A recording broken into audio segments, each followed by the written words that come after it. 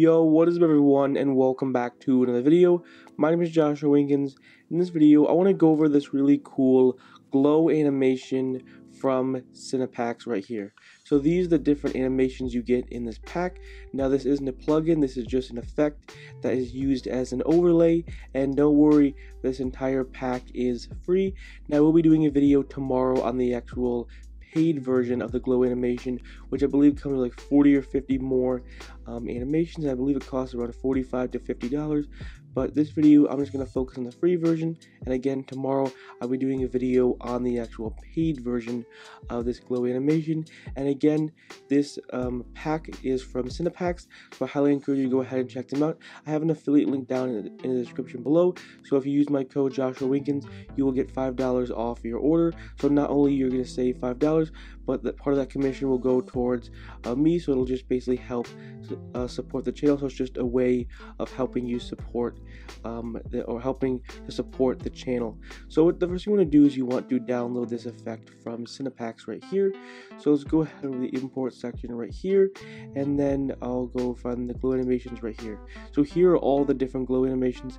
Now I put this into the into its own folder. This is not how it'll actually come, but here are all of the different glow animations right here. So you want to head to the link down in the description below, and you can just download this pack right here. And here are all of the different effects right here. So this is what it looks like right here. Here are all of the different effects and this pack has to offer. I believe it comes with about like 10 different effects. So let's head over here. I'll go to the beginning, and I'll kind of just go frame by frame and show you the different effects. Now again, this is just kind of like a quick little tutorial, so this might not be that not every single glow animation might not be used in the best like situation, but I still want to show you what this pack actually has to offer. So let's go frame by frame right here. As you can see, you have these these animated like devil horns. You have this animated pumpkin face right here. You have like lightning going right down right here, and then you have this little animation right here. So those are kind of the animations I used right there. Now I want to go to this animation right here, which is like more like a transition. So you have this glow animation, then you have this really cool animation where this is like a glowing circle goes around the person right here, and then you have right here, you have like electricity going up his body, as well as you have a little purple circle going around his hand and the football right there. And then what I just did right here was I kind of just had, if you can watch the ball right here, I had some electricity go around the ball right there. And then right here you have this animation, which is like another form of a transition, really cool effect. And then right here I just kind of put some lightning around. I believe that's Danny Amendola right there. And there you go. That's pretty much all the animations. Again, this is more of like a very basic tutorial. I just wanted to cover all the different animations this pack has to offer right here. So I'll go ahead and play it right here. And this is what the final video looks like right here. I think it's a really cool effect, and of course this video may not be like the best example of this effect, but hopefully you can use some of these effects in your own video. Now I believe a couple of them that I did not cover. I believe I didn't cover this one right here. So you have this really cool sparks effect right here. So this is one effect I believe I didn't cover. And then you have this, which I guess I already did cover. And then this is one that I actually did not cover right here. So you have these really cool, I don't know, called like Marshmallow Eyes right here. Marshmallow, I mean like that, the artist. But this is definitely a really cool little animation. I didn't really find a good use in this video because there wasn't really a good like a shot of someone looking directly at the camera, but those are where the animations come from right here. So what you're basically going to do is you want to keyframe the animations. So I'll go ahead and quickly just open up a test right here. Now remember, you don't have to animate any of these. These are already pre-animated, or whatever you want to call it. So you don't actually have to animate anything. What you're doing is you're just keyframing the effect to make sure that it stays on the person. So let's head over here, and what you want to do right here.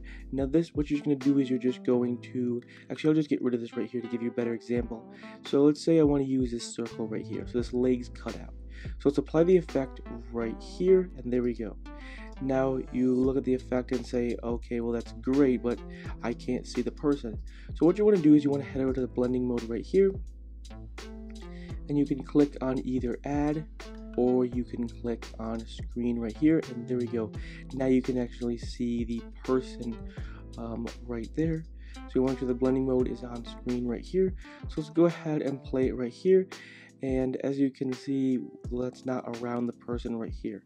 So let's go over here, and we want to just click on the transform tool, and we can just move it right here, and let's see how good that looks right there. So let's go ahead and play it right here, and as you can see, that actually looks pretty good. That already looks pretty close, and so we can probably just leave it at that right there. Now if you want to move it a little bit, you could keyframe the scale, position, and rotation, but I won't do that for this example right here. I just want to show you that you need to add the screen, change the blending mode right here, and there you go. You have created this really cool effect.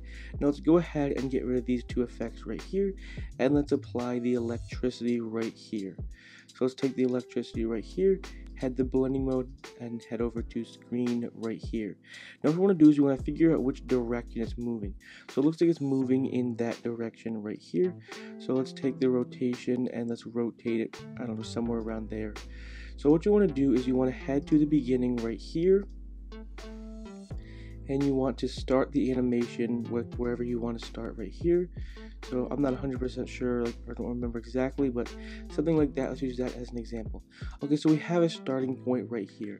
What you want to do is you want to have a position, rotation, and scale right here. So you have the scale, the rotation, and the position all keyframe. So let's go into about 150 right here. So let's just move right here. Okay, let's go to the next frame right here. Let's put it, I don't know, something like that. Looks pretty close. Let's go to the next frame right here. Let's move up a little bit, and let's take the effect right here. Maybe we could scale it down a little bit, something like that. Looks pretty good. Maybe scale it down just a little bit more right here, something like that. Let's go to the next frame right here. Okay, this time we will rotate it something like that. If we will increase the scale just a little bit, something like that. Go to the next frame right here, something like this. Next frame, I don't know, we could move it maybe up here.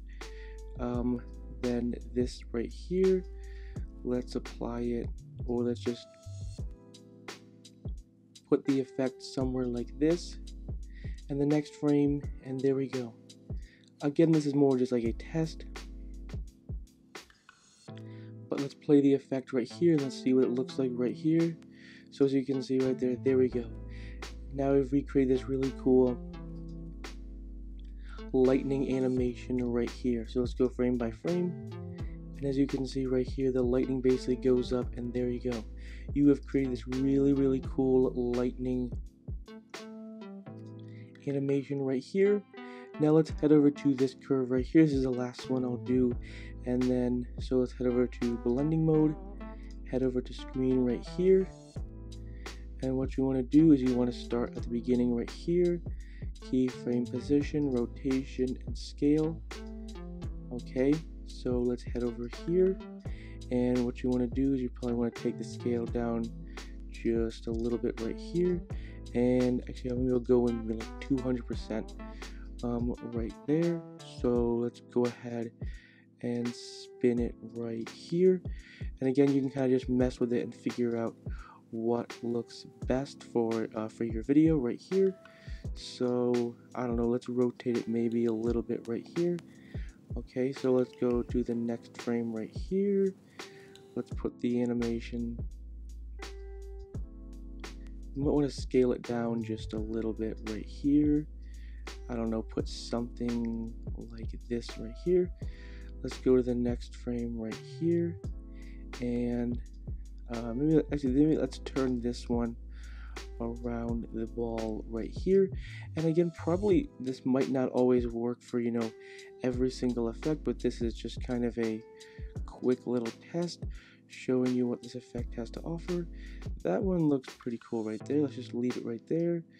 Let's move this one right here, and I don't know, let's rotate this one maybe just a little bit right here.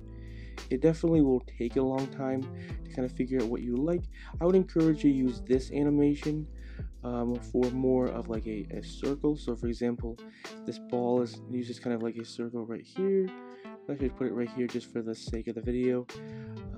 And I don't know, let's put it somewhere like that. So that's just kind of like the basics of how to create it right here. So let's go ahead and play the effect right here.